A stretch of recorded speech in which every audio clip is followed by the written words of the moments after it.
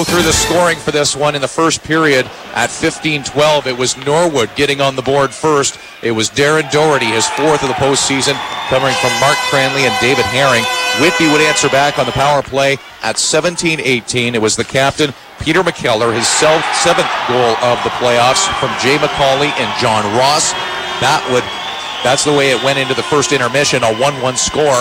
In the second period, Norwood came out, capitalized on a mistake, a giveaway by defenseman Matt Schmidt. It was Mike Cragen picking off the puck in the offensive zone, right in the slot. He put it home, giving Norwood a 2-1 lead. That was at 50 seconds into that second period for Cragen.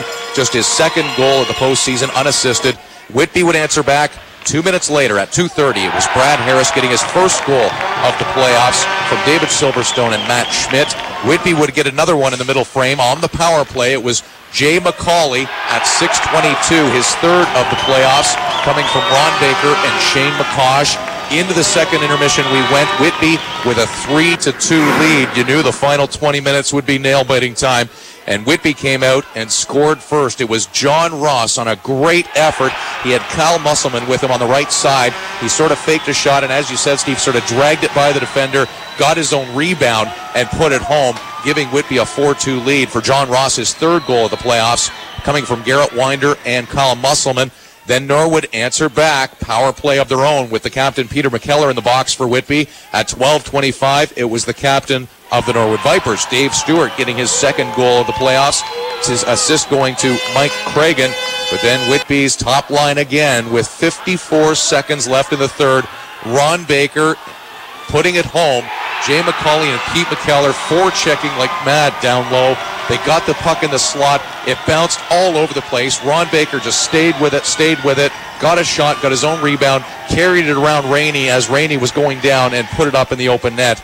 And that's the way it would end. It was a 5-3 Game 7 win for the Whitby Dunlops. No, you called it well, Chris, and I can tell you this, folks, everybody listening out there, that was senior hockey at its best. The people here in Whitby were given a real treat on two, the warrior teams. That's what you got to call them. They're both warrior teams. Now, Chris, you're bang on when you talk about the Viper organization. For 5 years, they've put a great product on the ice. This rivalry is like Peterborough and Oshawa and Major A. There's nothing like it in senior hockey anywhere, probably in Canada, but what a rivalry. And the people in Norwood know it. Every time Whitby comes around, they get to the playoffs, it's something that whole town waits for. And here in Whitby, it's the same thing. So what a great two teams, what a great battle, and what a great exhibition of senior hockey.